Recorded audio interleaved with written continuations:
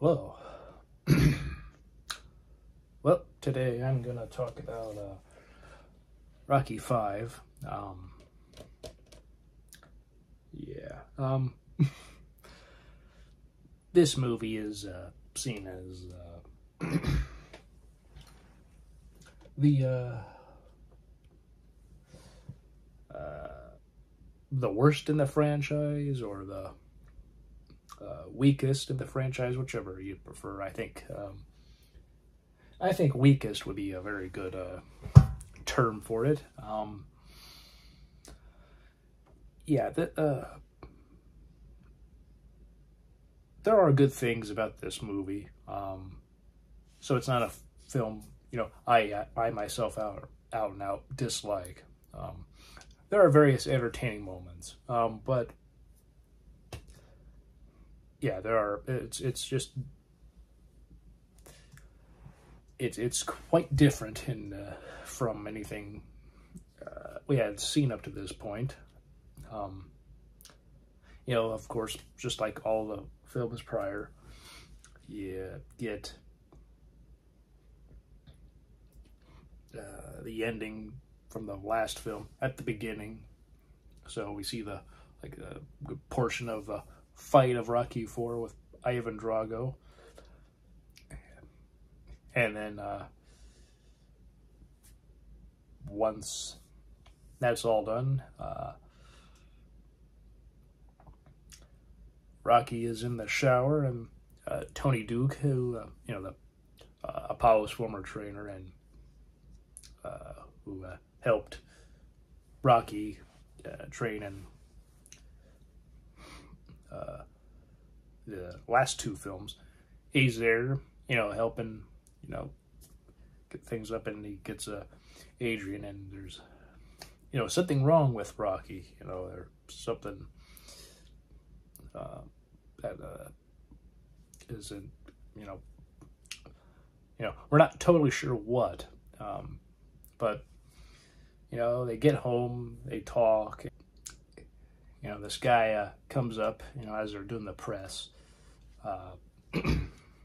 and George Washington Duke, he wants Rocky to fight this guy he has, Union Kane, so that he can have a chance at the title, just see if he can, if Rocky's able to basically have the title, or if he'll get the title taken away. And, they're like, Rocky is retired. That's what, Adrian says. And, they leave, and they go home, see his son, and, his mind isn't too sharp anymore, at least compared to the previous films we have seen. And find out that Paulie left a power of attorney to the accountant, who then took all of Rocky's money, is somewhere. And so now they're going to try to have to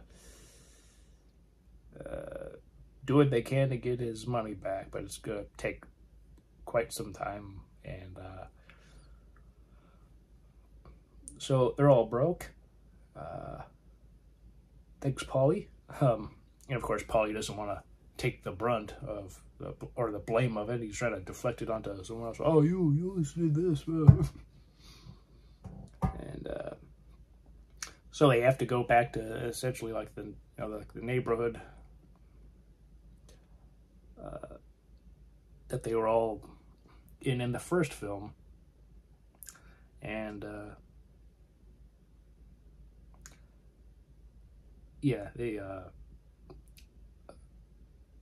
they're all adjusting to how things are. And Rocky goes and starts up Mighty Mix, Mickey's old place, and we also get to see new footage of Burgess Meredith. This is the final time we will ever see Burgess Meredith as Mickey in, you know, any new footage. You know, it reused footage of him in the fourth film, and not to get ahead of my head, but, you know, in the sixth film, there's footage of him in that film. But so, you know, he's opened the gym, and also throughout this whole time, you know, but George Duke keeps trying to get tries to get Rocky to fight Union Kane. He wants him to, and they want the two of them to fight, but, you know, that's not working. And eventually, this guy Tommy Gunn is there, and he stops by to the gym, and, you know, he's shows what he's got, but he's kind of like a brawler, which in a way is sort of, I guess, like Clubber Lang, though maybe Clubber Lang wasn't exactly a brawler. It was just the best way I could put it. They don't really call Clubber Lang that. It's just like the way he fights. Well, they might have called him that, but, you know, having seen these movies like back to back, some of that information kind of sometimes blurs together, which is kind of a problem sometimes with doing these sort of marathons, because sometimes these movies sort of just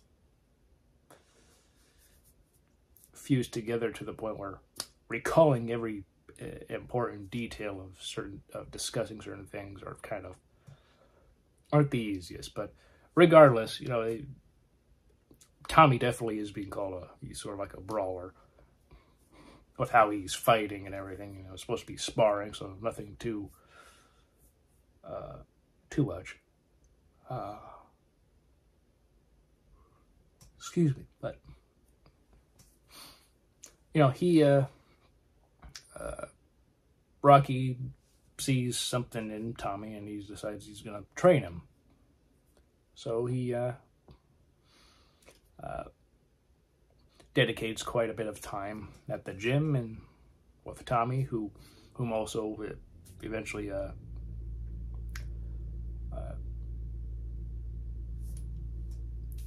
stays with Rocky and his family. So that creates a certain dynamic with the family, with Tommy living there. And now Tommy seems to take up a lot of Rocky's attention, and his son Robert, he's not getting much attention from his dad, and he also has a bully and gets beat up, gets his jacket taken and money taken, and so he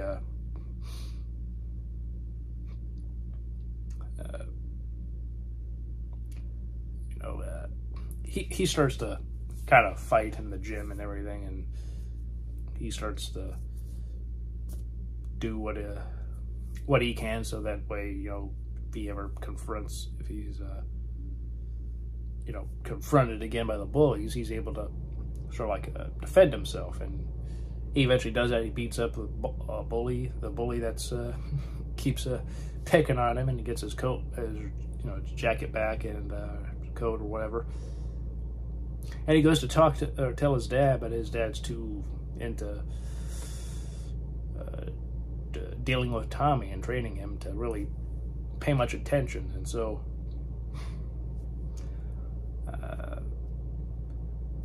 that definitely has a strain on the father-son relationship. And I know people often point out how between 4 and 5, which take place basically right after another, it like picks up pretty soon, how his son basically grew pretty fast. And part of that is because Sylvester Stallone's son, Sage Stallone, is in this film. He's not of the same age that, at that point in time as the actor who was Robert in the fourth film. So, you know, there's all that. But anyway, you know, he keeps training Tommy, and things at home, you know, things keep escalating, and Tommy's friends with, like, the bully, and, you know, it's one of those things where you stand up to the person and eventually they can become your friend. And so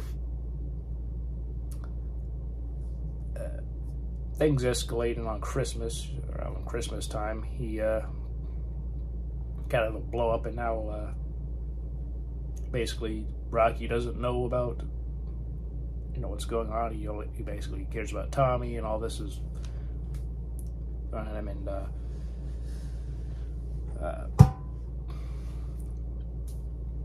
Tommy is also being looked at by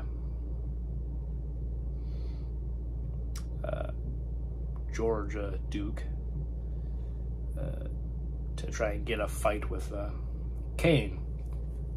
So he's basically using, or doing a lot of things, like, you know, he gave Tommy, like, a girlfriend, as well as an apartment, a nice car, and all these things, and he's getting him, like, an opportunity where, you know, Tommy's like, you know, with going the way that Rocky's training him, he will never have a chance at the title or anything. So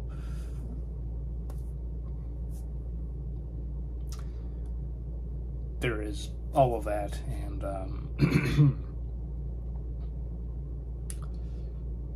Rocky also learned something that he was trying to tell his son about, you know, not getting conned and everything, but, you know, Rocky himself got conned with Tommy and George Washington Duke and all that, and all that's going on there. And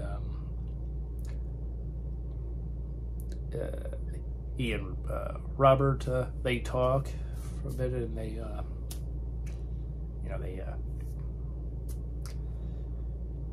you know, basically patch things up, and things are good with them, and that's all good. But finally, Tommy and Union fight, and people aren't too happy with Tommy because, you know, Rocky isn't there. He helped train him to get there, and yeah, he's just not present. So people aren't happy with that. People are booing him, especially when he wins, and how, like, you know, Union Kane basically wasn't at the top of his game, and so him winning, being like the world champion boxer, people aren't happy. People think it was a bunch of nonsense, and now he's just a puppet for Rocky and all that. When, of course, Rocky doesn't see that. He's trying to train him to be the best he can be, but obviously, you know, when you're dealing with all that, that's kind of or in that moment, it might, like for Tommy, might not seem like that's the case, but yeah, Rocky's just trying to give him all the knowledge that he has and that he's able to give him, and train him to be the best fighter he can be. And it gets to where they're at the bar that we saw in the first film, you know, Andy's bar, and they go there, where Rocky and Paulie are there, and you know, and also people are also really not happy that when Tommy did win, he didn't mention Rocky at all. Like, he was like, "Oh, George W. Duke's, he's the reason he got to that point. Like, it was all thanks to Duke. Duke was able to get him to that position when that wasn't the case. Like, he wasn't the one who trained him and got him in physical condition to try and, compete the best way he could in the ring, or fight in the ring. So all this escalates to Tommy confronting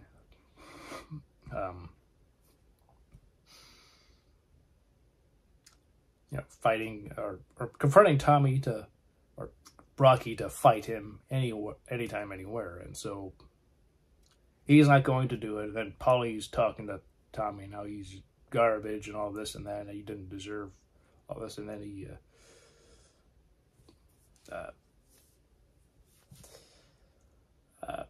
Tommy knocks down Paulie, which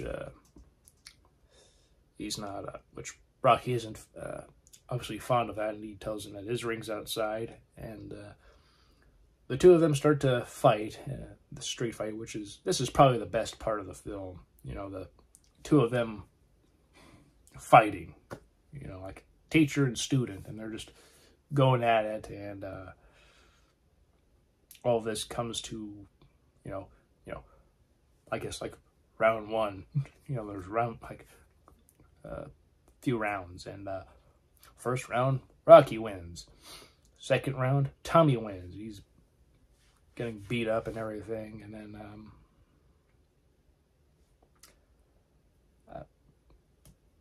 then they have one more round where Rocky wins. And by that point, it's being broadcast because, Tommy came out with the cameras and everything, and then more people have arrived. So on the news, people are seeing what's going on, and Adrian and Robert show up and watch Rocky beat Tommy, and then as he's going to leave, George Duke says something, and Rocky goes up to him, and he goes like, "Touch me, I'll sue." And then he just bunches him, lays him out onto the car. He goes like, "Sue me for what?" Because at this point, Rocky doesn't really have anything other than his family. So it's like, there's that. And and the film ends with Robert and Rocky going up the stairs of the museum, and of course, at this point, the statue is still there at the top, so they talk, and Rocky gives him a necklace with a glove that Mickey gave him years ago, which Rocky was going to give to Tommy, but then at the end, he gives it to his son, and then the two go into the museum, and that's the film. Another thing, with this movie that people complain about, and rightfully so, is with the whole, which I didn't really talk about, but it's like, I guess that kind of should have its own thing. Sections or like separate from the overall just discussing of what all goes on in the film, which is how basically Rocky has brain damage, which does make a good amount of sense considering the people he's fought. He's fought Apollo Creed twice, Clubber Lang, and then the last film it was Ivan Drago, who he killed Apollo Creed. So yeah, while it is believable that Rocky would have brain damage, obviously with the sixth one, we know that's not the case. So again, I don't want to jump into that film at all, not in this video, but Sylvester Stallone, who of course wrote this film as well as stars in it, he himself was not fond of the end product that this film had, and I'm too busy with George, but John G. Avildsen, he directed this film came back. He directed the first film and directed the fifth, which is interesting. You know, the first is often cited as the best of the franchise, and the fifth is seen as the weakest or the worst. So he was able to, I guess, make the best and the worst. But yeah, and that whole thing, you know, while I completely understand the logic as to the reason, like, he's taken so many beatings, the fact that in the sixth film it's like, okay, well, this is now kind of inconsistent to some extent, though I guess considering how Stallone wasn't fond of this movie, I guess it kind of does make sense in that way. But would have been nice, though, if it was addressed like he was misdiagnosed and that he just had something wrong, where maybe as time goes on he will improve, and that just happened to be wrong.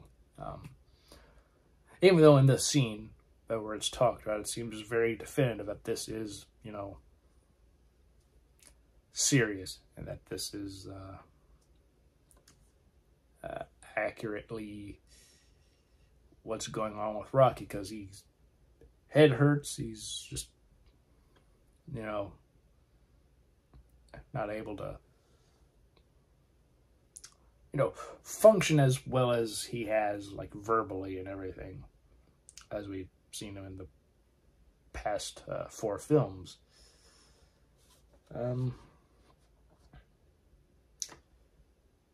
Tommy Morrison, who was a real-life boxer, played Tommy in this film. So, you know, that's cool. Yeah, this isn't the best film of the franchise, and while I do think it is the weakest, there are some elements that are nice. You know, it's nice to see, you know, Robert training alongside with seeing his dad train Tommy, and then standing up for himself. The street fight at the end is excellent. And yeah, there are some moments here and there that are nice. Though the whole thing with Paulie and giving the, like, power of attorney to his accountant, that's kind of odd and weird. And though I guess in a way it is supposed to be like a character with Paulie. He does something he thinks is good, but it wasn't. I don't know. This film is criticized for a lot of things. I think many of those criticisms are warranted, but this is still an entertaining film. You know, I think there's enough entertaining moments in it that, you know, while there are certain parts that are very weak and or could have been maybe expanded upon here or there, I don't know. It's, for what it is, it's fine. It's not the best, but it isn't horrendous as some people make it out to be. And I mentioned how before, pretty sure there was the last video with Rocky 4, but, you know, there's a work print out there of Rocky 5 that I guess Stallone would like to do, or try to get done. Like, it's floating out and there on the internet. I haven't seen it so far, so I can't say whether or not that's good. But from what I've heard, this work print is very good. Like, I would assume it kind of addresses certain issues, or at least there's more scenes that kind of make the film maybe a little fuller, a lot better.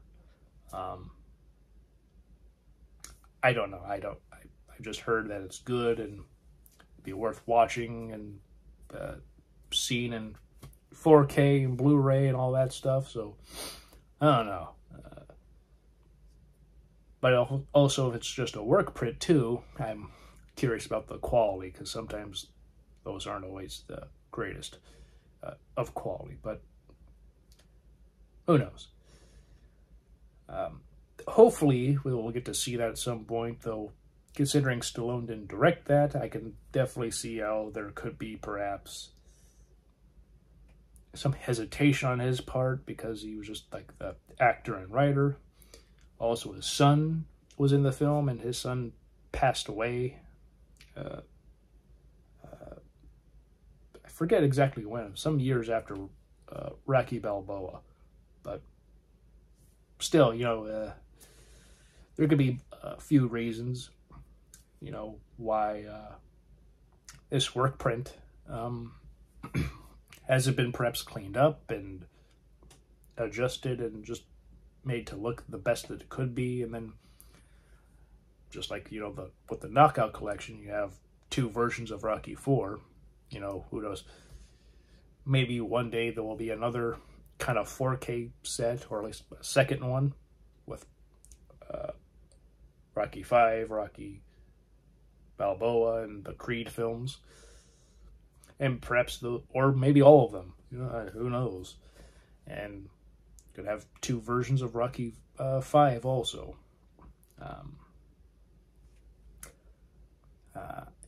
Anything's possible. I like to see this work print. I guess would be like perhaps like a director's cut of sorts of what John Avildsen wanted, and perhaps what was also in Stallone's script that we don't see. And yeah. Regardless, for what Rocky 5 is now, it's all right. It's not the best, as I said. It's would it be the worst? Yeah, but it isn't horrendous like some people make it out to be. Some people make it like, oh, it's like the worst movie ever made. No, there are far worse films than Rocky 5. I would say, because there are entertaining moments throughout the film. At least enough for me where, I'm not bored, really. And sure, some of the acting in this film isn't the best, but for what it is, it's fine. Yeah, I basically enjoy all these films, even what would be considered the weakest ones. I'm able to find something where it's like, this is still worth watching. It's still entertaining. So, I think that's always a plus whenever a movie has enough good parts in it, where even if it's like a part of a franchise and it's the weakest part of the one of the franchise, I guess I should say, there's still enough good in it to where you're able to see the best of it. I can see the best out of it, I guess I would say. It's a bit late now and kind of rambling also, but Rocky 5, for what it is, it's pretty good. Not the best, maybe the worst, but even though it's the worst, it isn't terrible. And that's all I have to say. I hope all of you are doing well. Hope all of you are having a great day and have had a great week. And I'll see you next time. Bye.